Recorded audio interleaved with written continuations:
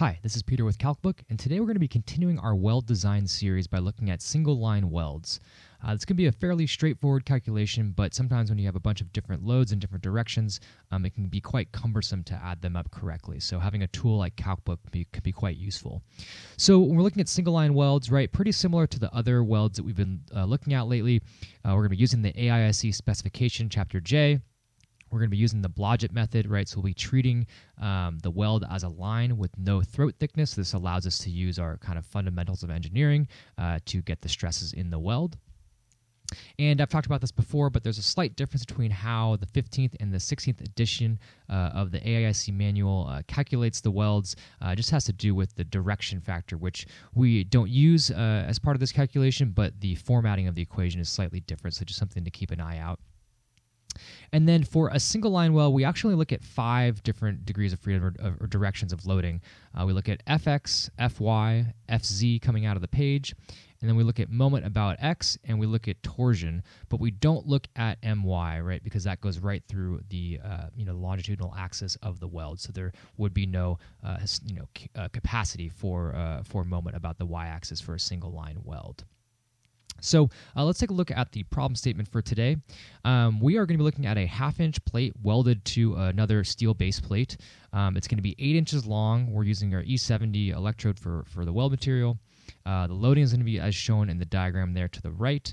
We have a fillet weld on both sides of the plate. So this is an important note here that even though we have 2 welds, they're so close together and we don't really have a bunch of capacity in the out-of-plane direction. We treat this as one weld. So we'll just make sure that when we enter our forces into CalcBook, we'll divide that by 2. And so what we want to do is figure out what that fillet weld needs to be on each side of the plate. So for loading in CalcBook, right, we're going to divide everything by 2. So we have our Fz is going to be 5 kips, our Fy is going to be 6 kips, and then our moment about the X is going to be 65 kip inch. So let's go ahead and open up CalcBook and we'll get started on the design. All right, we've got CalcBook open now, so go ahead and click into our steel design. We can use the 16th or the 15th, so we'll just go ahead and use the 16th edition. The calculations are the same. Click into our steel connection design, and then we'll scroll down and click into our weld design line. Click Confirm to load that up. So let's go ahead and enter in our design input. So our height of the weld, or the length of the weld, is going to be 8 inches. We're going to leave the weld leg at 1/4 inch right now. We'll come back and adjust that as needed.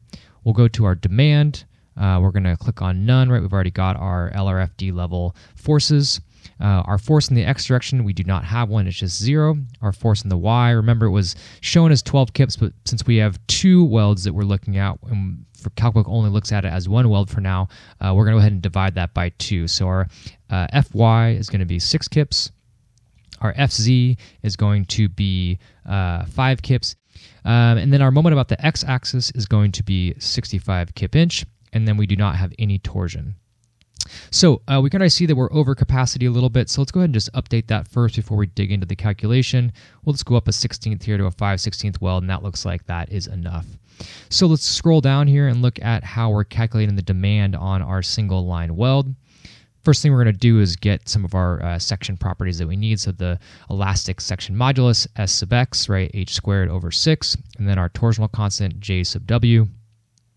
And then we're going to look at the weld stress due to each load component like we do. For Fx, there is nothing. We don't have a load in that direction. Fy, it's just the load divided by the h, or the length of the weld.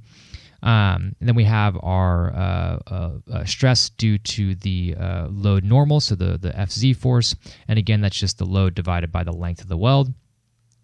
Then our Mx, right, our moment about the x-axis, is going to be our moment divided by the section modulus there. And then our torsion, we don't have any, so that is going to be 0. And then we combine our stresses, right? The first thing we do is we combine our in-plane direction stresses. So we take our Fx plus Mz, or the horizontal component of the torsion, right? But that's going to be 0 for both of those cases. So we just have Fy for the in-plane direction forces. It gives us 0.75 kips per inch. Then we look at the total shear in the out-of-plane direction, right? So normal to the longitudinal axis of the weld, and that is going to be our direct force Fz, and then we're going to add in the component of the moment about the x-axis. So that gives us a out-of-plane direction shear per inch of 6.6 0.72 kips per inch. And then we just take the square root, sum of the squares of those two values, and we get a total shear per linear inch of weld of 6.76 kips per inch. And then we go and calculate our capacity, right? Pretty straightforward, like we do each time. We get the effective weld area, our nominal stress of the weld, our directional strength increase factor, right? And this is what is different between 16th and 15th edition of how this is kind of shown in the equation. It's just a little bit different, but same value ultimately. Get our nominal shear strength and then our design weld shear strength, which gives us a demand capacity ratio of 0.97. So this design is good to go with a 5/16 inch weld on both sides of the plate. And that is our part 3 series for our weld design series of a single line weld. We hope you enjoyed the video. If you're still watching, we'd like to offer you guys a 25% discount on your first month's subscription of CalcBook.